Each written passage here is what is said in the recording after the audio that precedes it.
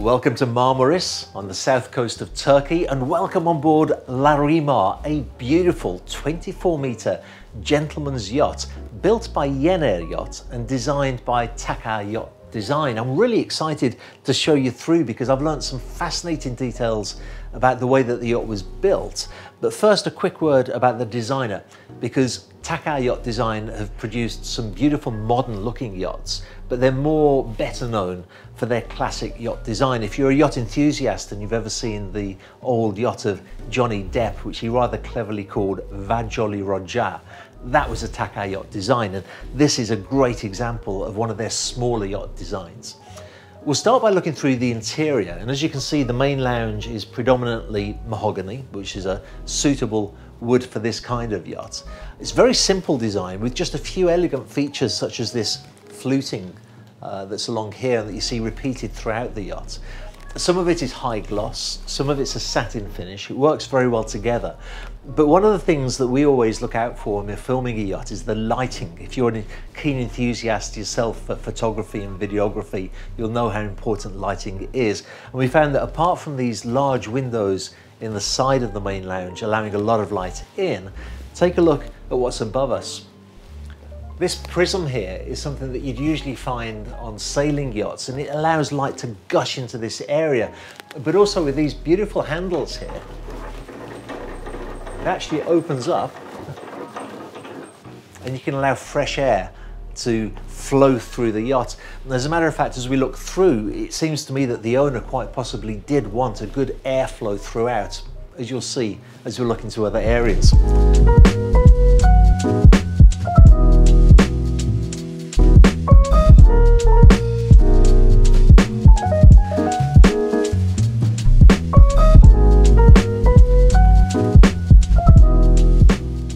Moving to the galley, I've got to say that this is one of the largest galleys I have ever seen on a 24-metre yacht. It's very simple, very clean, very elegant. These work surfaces must be super easy to keep clean and hygienic. Just behind me, you can see there's sunlight coming through here because that's a side entrance from the side deck, and this is effectively a little pantry area with these ventilated doors allowing you to have dry storage in there to keep your glassware, your chinaware. All of the appliances in this area are very high end. All of them are Miele, from the 5-ring hob to the oven to this huge fridge freezer and the second fridge through there. So this must be a wonderful area to be able to cook, entertain your guests. As you're cooking here, you can have guests over there chatting to you. And if you're wondering what this lid is here, that's entrance to the crew quarters. We'll be looking all of the crew areas a little bit later on. But first, let me show you the guest accommodation.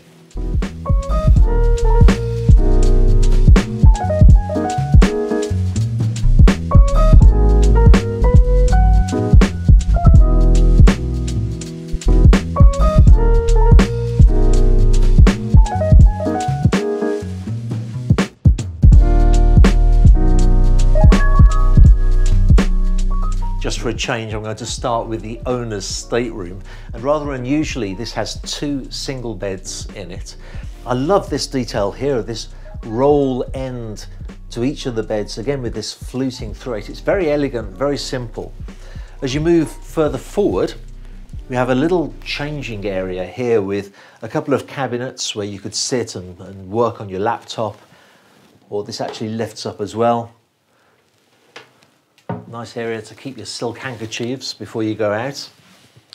We have good wardrobe space to either side. And something I noticed actually as I went through the yacht, you can see that to open these wardrobes, you have this little hole here, and there's very simply a latch on the other side so that you can open up the door. I mention that because a lot of motor yachts don't have this. A lot of the design features on Larimar were really based on sailing yachts. As you know, sailing yachts, of course, heeling over a lot more than a motor yacht would, and so it's really important that the doors stay closed at all times, and so you usually do have latches like that on a sailing yacht, but not so much a motor yacht. And I've been on yachts where the sea's not even been that rough and doors are opening all over the place. That won't happen on Larimar. Now we're moving right into the bow of the yacht. That's why we have that step up there, and it starts to get a little bit more narrow here, but that doesn't matter because you have plenty of space for the toilet, this stainless steel sink, a well-sized mirror. And then look at the head height in the shower. This is a really good shower room, and not only do you have this fixed shower head here, but also you have a handheld shower to the side and a little bench to sit on as well, should you desire to do so. Let's move on from the owner's stateroom to see how your guests are looked after. And on the port side, we have this twin cabin. I was talking earlier about the importance of airflow, and this is a great example. The portholes do actually open up so that if you're at anchor and maybe when you go to sleep you like to have fresh air, and you can just open those portholes up. But it doesn't end there, because if you notice there's this little feature here in the door, and you might wonder what that is. Well, there's actually just something on the other side that you can turn to even let fresh air in and a proper airflow throughout. You know, that might sound ridiculous to you, but to a lot of yacht owners, fresh air is really important. I remember being involved with the sale of a really large yacht in excess of 10 million euro. And the owner was insistent on being able to have fresh air into his cabin. So we made all kinds of modifications to allow that to happen. Here it's already been thought of. Now each of the doors, again, have the same latch system. So that, you can hear it, clicks into position and then clicks out. And then I'll let you through here, Slava, so that you can take a look at the bathroom here too.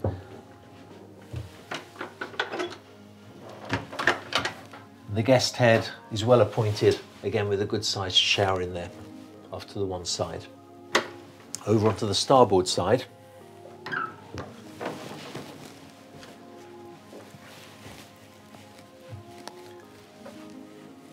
We have the same setup again with opening portholes.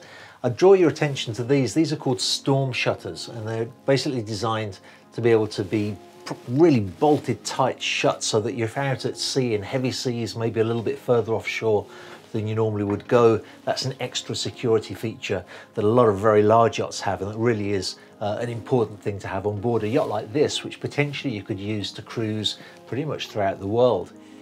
Again, we have good hanging locker space. Again, we have the head. There's an ensuite bathroom to this area, and again with a good sized shower. Let's take a look at the deck space and see what you get.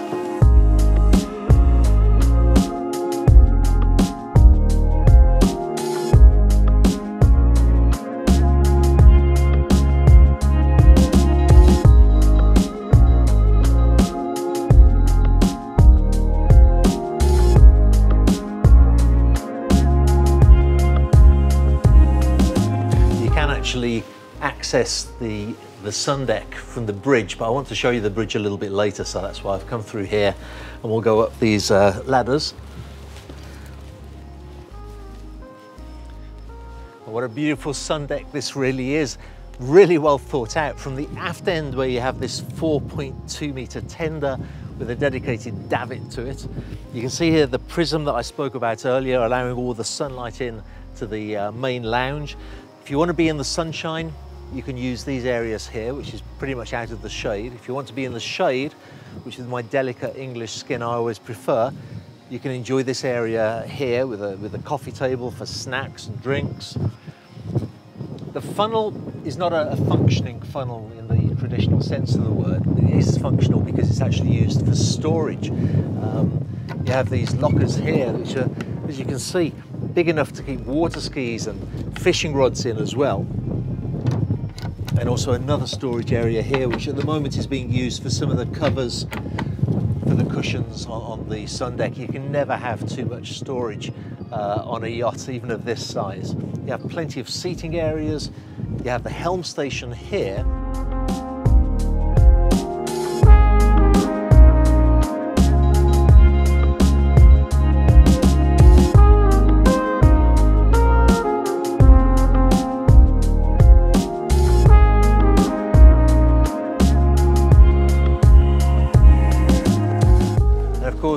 we now have the aft deck, which is such a beautiful area on this yacht. I can imagine the owners will spend most of their time here, whether it's sitting here having something to eat at the table, which by the way, as you can see, is an extending table, or curling up in a ball there and just watching the world go by. It's a lovely shaded area to enjoy the yacht on. I want to show you though here just a few technical details, starting with the helm wheel. Now this is a nice aesthetic feature to have on the yacht, but also it's an emergency steering station because this is actually connected directly to the rudder stock. But if you come around here, you'll notice as well, this is where the shore power is connected to the yacht. When you're in the dock, you can connect directly to the ground electricity supply. And we have both a 380 volt and a 220 volt connection here. Now that's important to mention because different docks sometimes have different electrical supplies, and to have that versatility is actually really quite important. Most of the yacht, or all of the yacht, actually runs on 220 volts, so there's a converter from 380. Good to know that if you're looking at buying the yacht, that's what the shore power system is. And the final little technical detail that I want to show you here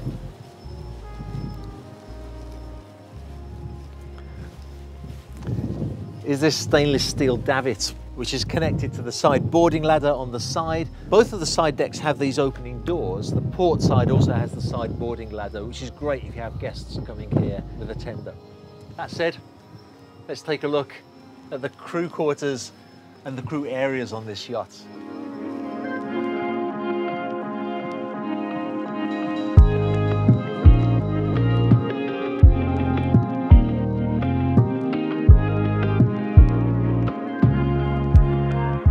So we start the tour of the crew area in the bridge, and what an impressive bridge it is too, with a view so close to the bow. This must be a wonderful position to cruise along on the yacht from.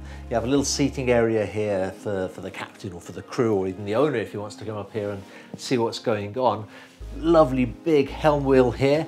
I'm surprised sometimes at some very large yachts that have a tiny little helm wheel or even no helm wheel at all. This is what you want to see on your yacht. As far as the instrumentation goes, it's really quite simple. This screen here in the middle has 4 different functions. It's a depth sounder, it's the plotter, it does your closed circuit television as well, and of course it does a radar. I want to bring your attention to these units here where it's written Seakeeper, meaning of course that this has Seakeeper 0-speed stabilizers. She might look like a classic yacht, but she certainly has all of the modern conveniences. From here, let's take a look where the crew accommodation is, and to do that we go back through the galley, through the hatch,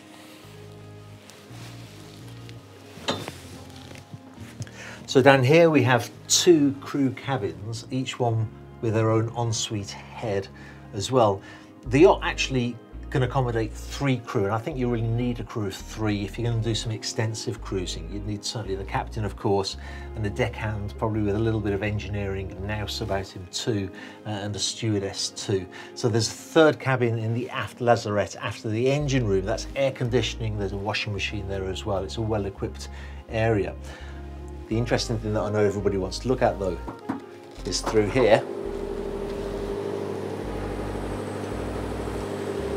where we have the 2 Scania 300 horsepower engines. Now this yacht can cruise at 11 knots, it has a top speed of 13. At cruising speed she'll burn just 80 litres of fuel an hour, which is actually a very, very economic consumption for a 24-metre yacht. You can also see down there we have the Seakeeper 0-speed stabilizers, beautiful engineering, beautifully laid out, 2 17.5 kilowatt generators. What more could you want?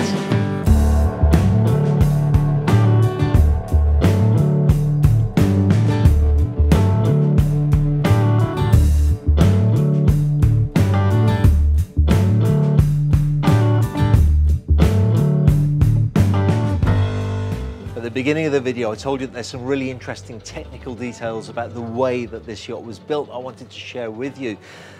Larimar was built using cold molding. You think of the word mould and you think of maybe a jelly mould that a jelly pops out of, and actually that's the way that a lot of composite fiberglass boats are built. They make a mould and the hull pops out of the mould. With this yacht, the use of the word mould refers to the way that you mould a piece of clay. Let me explain. The yacht starts with a keel, which is made of wood. Epoxy resin is applied to that wood and another piece is put on top. More epoxy resin is added and another piece put on top until you have a really solid, robust keel. From that, these ribs, called stringers, are attached to it until you get the skeleton of a yacht. Again, each one of these stringers is made with a piece of wood, epoxy resin, more resin, until you get a really robust skeleton of the yacht. Then more pieces of wood are added, stapled to these ribs, one after another, at all different angles, 45 degrees, horizontally, vertically, until you build up this incredibly strong structure which makes up the hull. They were explaining to me that the reason that the pieces of wood are put at different angles is because, of course, the yacht is moving at different angles all the time, so you don't know where the stresses are going to be coming from. So by building it that way, you have an incredibly robust yacht. The final layer, of course, is all put horizontally to give that beautiful uniform finish, and then the hull is painted. Let me tell you about the paint, because it's an unusual colour for this yacht, and it's an unusual name.